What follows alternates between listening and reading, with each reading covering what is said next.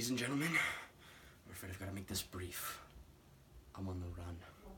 The book I'm trying to sell you today is called Origin by Dan Brown. Brown is a well-written author with numerous bestsellers such as The Da Vinci Code, Angels and Demons, and Inferno, all of which have been made into movies. This book's protagonist is Robert Langdon, a Harvard University professor who specializes in art history and symbology, who is invited by his former student, Edmund Kirsch, to a special presentation at the Guggenheim Museum in Spain, which will apparently redefine everything humanity knows about itself.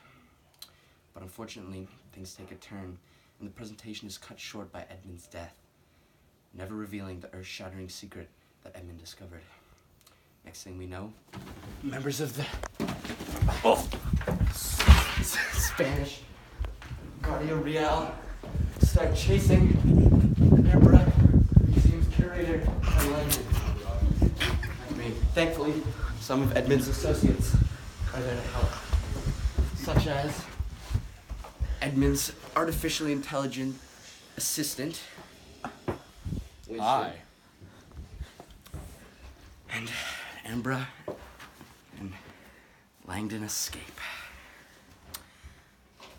And Winston helps them along the way to get intel on how to uncover Edmund's secret and show it to the world.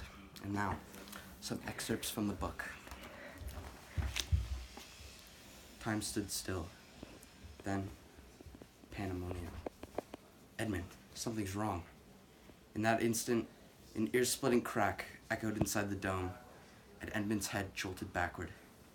Amber watched in abject horror as a red crater blossomed in Edmund's forehead. His eyes rolled slightly backward, but his hands held firmly to the podium as an entire body went rigid. He teetered for an instant, his face a mask of confusion, and then, like a falling tree, his body tipped to one side and plummeted toward the floor. Before Amber could even comprehend what she had witnessed, she felt herself being tackled to the ground by one of the Guardia agents. Well, hope you've enjoyed my presentation. I'm afraid this is all the time I have. Yeah. And have a good night.